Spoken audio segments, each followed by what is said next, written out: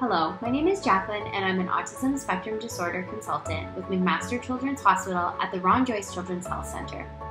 Cleaning your hands with soap and water or using hand sanitizer is one of the best ways to protect yourself against COVID-19. It is important to teach your child with autism how to properly wash and sanitize their hands and to practice these skills with them before they go to school. The way we teach hand washing may need to be adapted to be developmentally appropriate for each individual. For example, some children with autism do best when they can see pictures of each hand washing step in order as they complete the task, like this. Other examples of adapting teaching hand washing are singing songs like Happy Birthday Twice or using a timer to help make sure they are washing their hands for the correct amount of time, which is 20 seconds.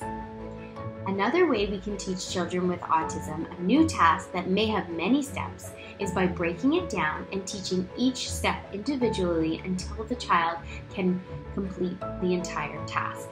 Here is an example from Public Health Ontario of the individual steps involved in properly using hand sanitizer.